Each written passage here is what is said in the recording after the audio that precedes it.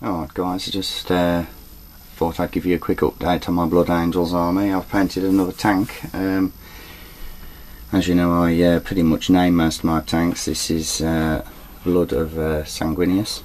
It's a Landraider Redeemer, third company. So yeah, okay, well firstly I've given them their usual muddy tracks, which I always like to do. I haven't used pigments. It is actually soil at my garden, as I've said in previous vids. That's what I tend to do, and I think it's really effective. Use the airbrush for the armour and some of the weathering.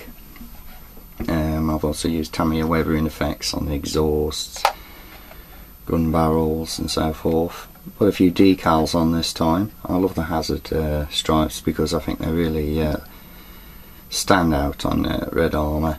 A few old Imperial Guard decals. Bit of freehand on the top, black feather.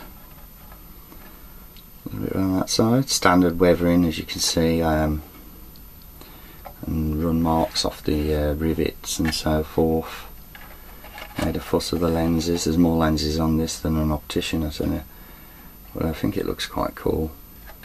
It's not one of my most favourite of tanks to actually use in gameplay, but nonetheless, had to be painted. Changed the aerial to a metal one. I never use the plastic ones because they always end up snapping.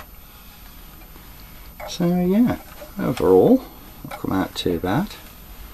This will join the rest of the ranks of my Blood Angels army now as completed, which will be continuing throughout the rest of this year.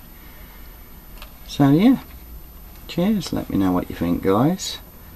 Comment, feedback, subscribe. See you later.